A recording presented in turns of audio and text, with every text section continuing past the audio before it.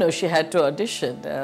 You know, they actually called from LA on a Memorial Day weekend, saying that they're all flying down because they had seen her resume. They actually reached out, and she had been training with John Astin, who's her mentor, who plays Mr. Gomes in The Addams Family. So she studied with him for 4 years at Johns Hopkins, where she did a major in art history and a minor in theatre. And she selected Hopkins because of John Astin, who is the head of theatre there. And she acted in the role of Namagiri, which is the goddess, for Spotlight Theatre while she was in college.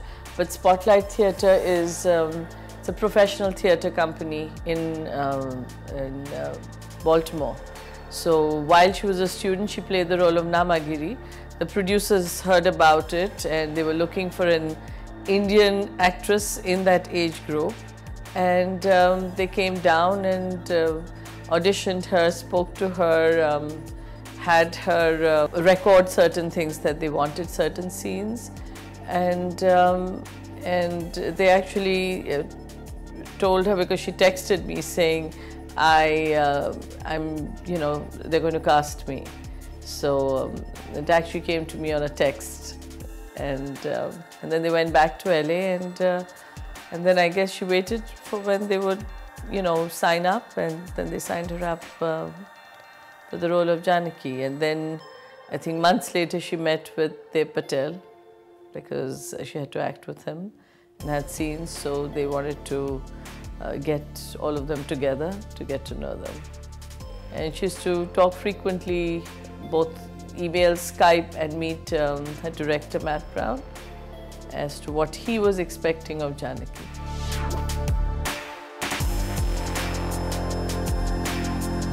Well, actually, you know, my mother, who's 83 and lives with me, you know, I flew her down to Toronto. And it's a very amusing story because, you know, she's not able to walk rapidly. So she stood at the end of the red carpet, and everybody told her, now, you know, you have to move away. And they moved everybody out of that area, and she looked at them straight with all their walkie-talkies, and, you know, she said, I've come all the way from India to see my granddaughter walk the red carpet in Toronto. And she stood with a stick, and she said, and I'm not moving from here. And I was standing at the side, and I saw everyone's reaction was like, oh, okay. They didn't really know how to react, and you know, so I was really focusing on her because I was trying to take her to the side. And then, you know, the car pulled up, you know, and she got down. And actually, even for me, I was kind of stunned because I don't know what I was expecting, and I'm not someone who really watches a lot of red carpets. So, you know, and to see her, you know, getting down and having cameras going click, click, click, thousands of cameras, and people shouting, you know, on the sides, and, you know, and she had two people with her guiding her exactly where to walk. I was quite amused, and I thought, I said, wow, this is called walking a red carpet. And you know, she went up, different fans called out, and she went to them and you know, talked to them. Some took selfies with her. So, you know, I think she handled it beautifully, as everyone told her that you're a natural. For me, it was a question of being thrilled to see my mother being able to watch her granddaughter, and to then focus a little on saying, wow, this is incredible, you know. And then I think the press loved it so much when they found out that, you know, I had walked earlier the red carpet, but they were like 3 generations, you know, your mother is here. So they actually took a lot of pictures on the red carpet with my daughter, me, and my mother. And they thought that it was lovely to have, you know, her mother and grandmother here to support her, you know. So it was quite exciting, you know, not something I expected.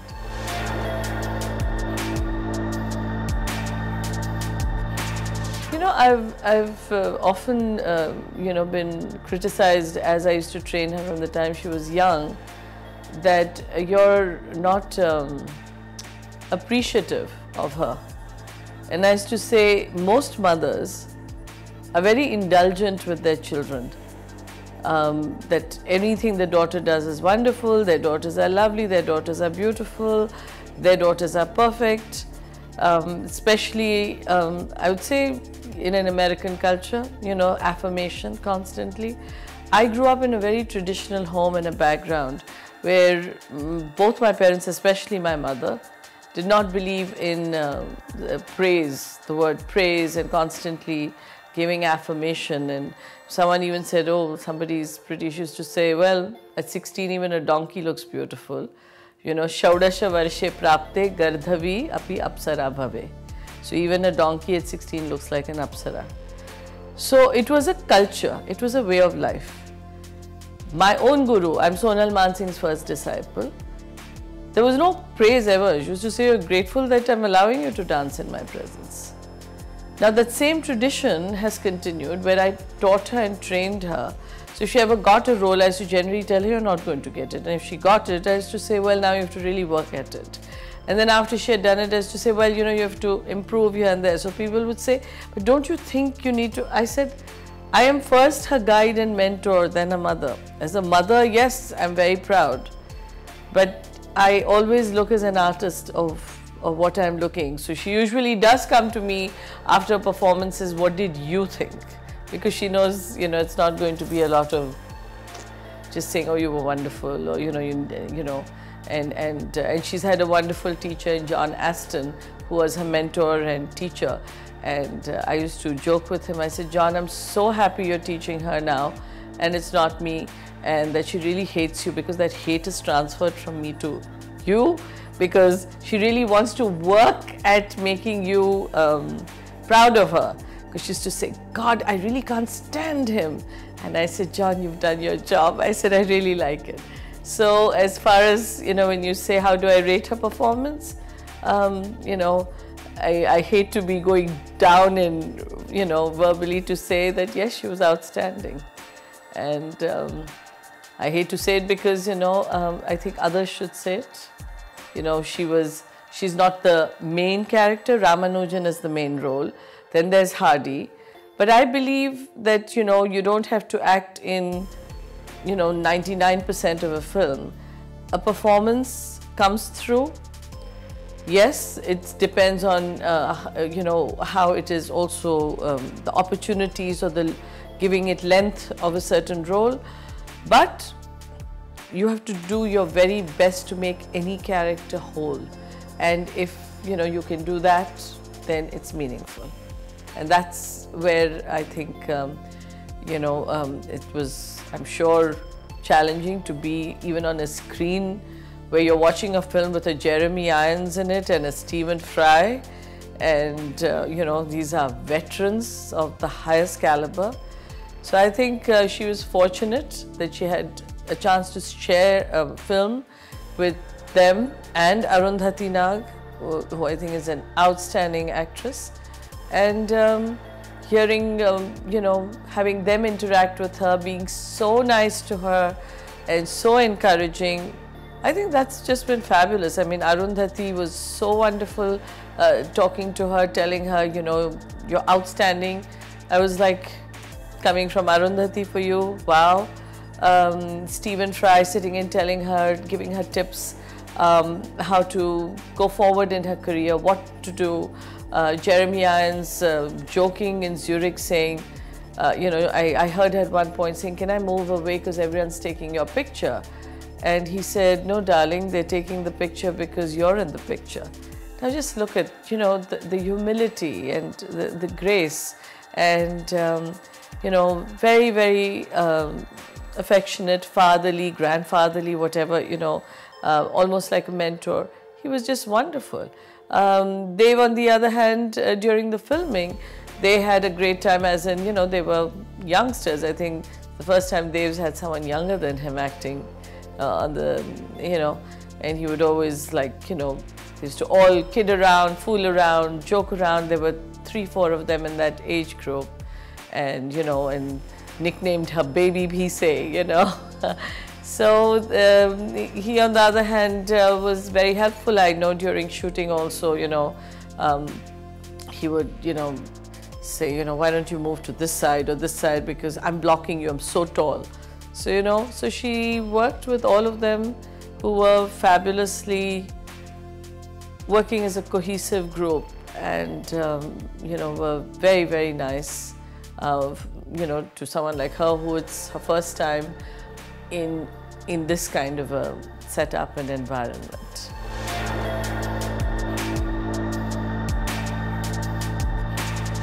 That's a very interesting question. I would love to, you know, take credit for her wonderful acting, but I don't think that that would be 100% correct.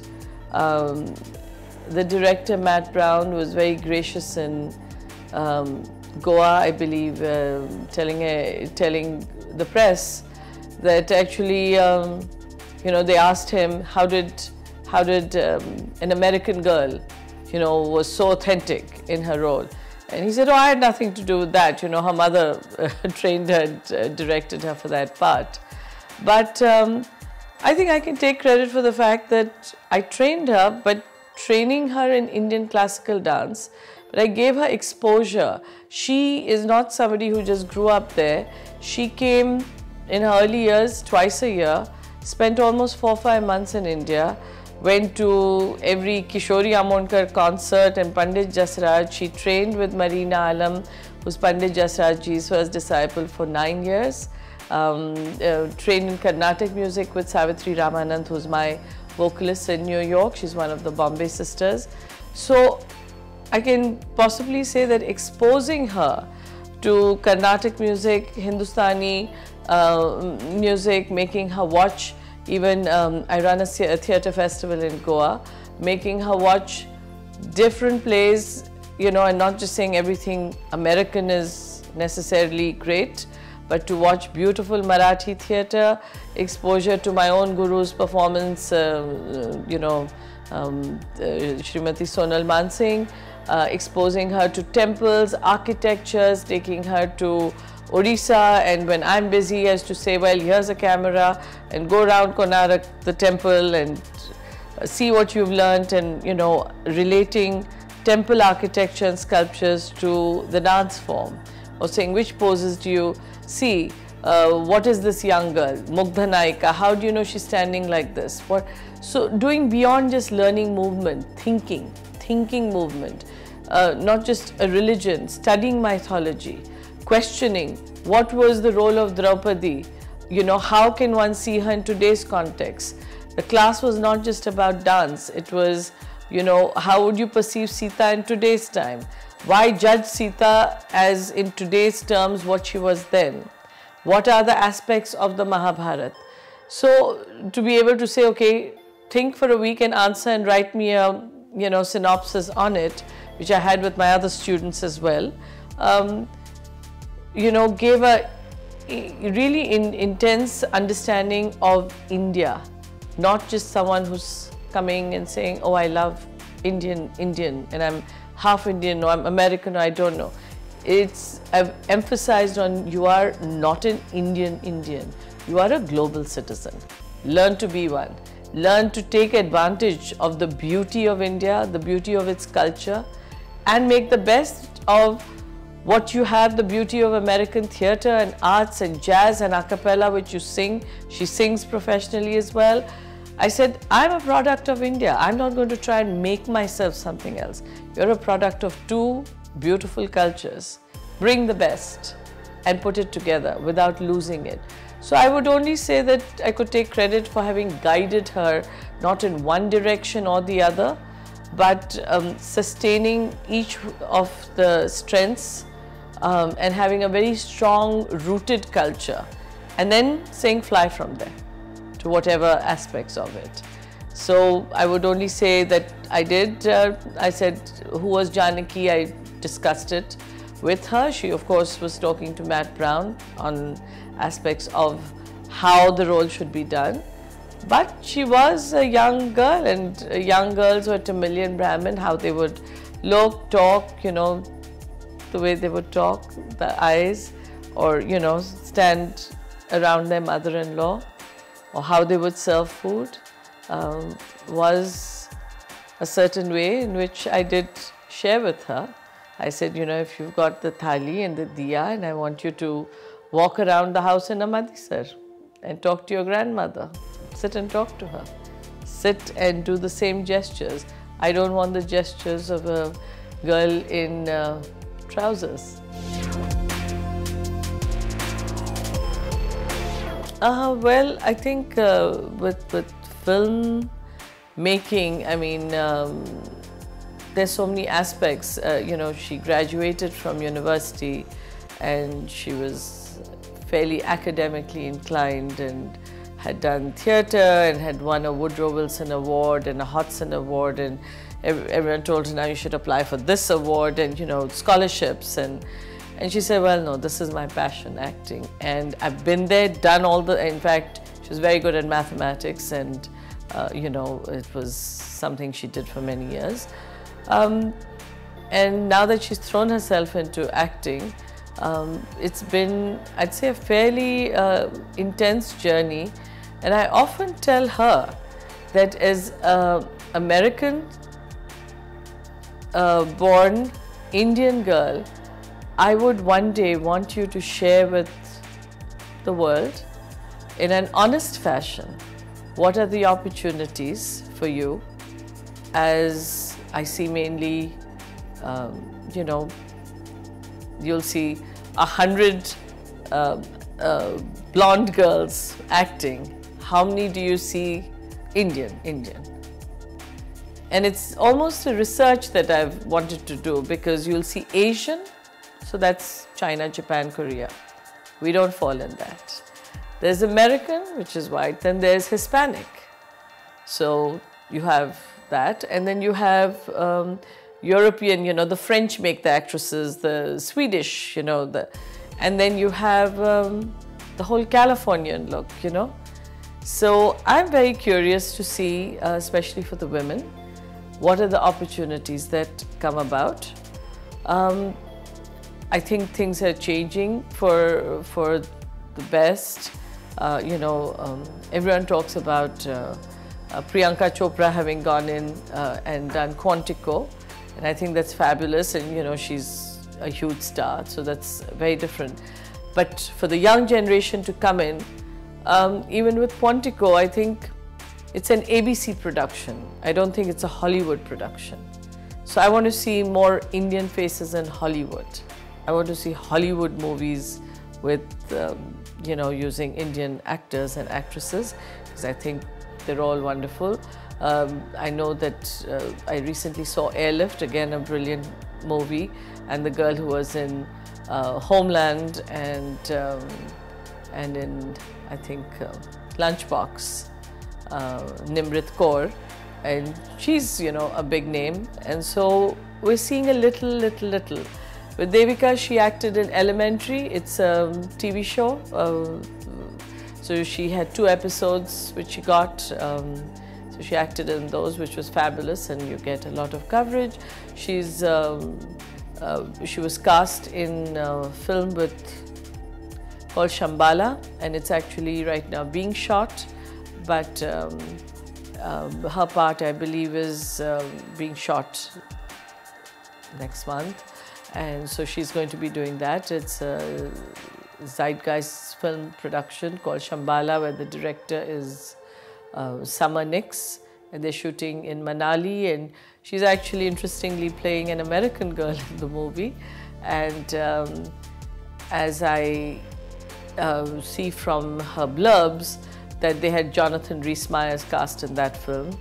And then she's been speaking with other directors, you know, of different stories. But I think every time people come up with stories, approach, they're all looking for funding. And I'm finding that a very interesting aspect of Hollywood. So I think a lot of them wait till they get all their funding done. So those are her plans. She's acting. I know that she's part of different writers' groups. She likes to write herself, so she's writing. She's learning a lot. She's been very fortunate with her acting in theatre as well, which she had done a year ago on Off-Broadway. She got signed up with Canna Entertainment, so they are her managers in New York, Kathy Canna. And then after the film was seen in Toronto, she also has an agent, Alison Devi, who is with Innovative, which is again a very big, respected company. And so, you know, to act, I guess, you need the guidance of all these people because they get the scripts and they send you out on auditions. So fairly busy, you know, working with all these and learning the ropes of an interesting field. You know, it's different from theatre. It's film is film.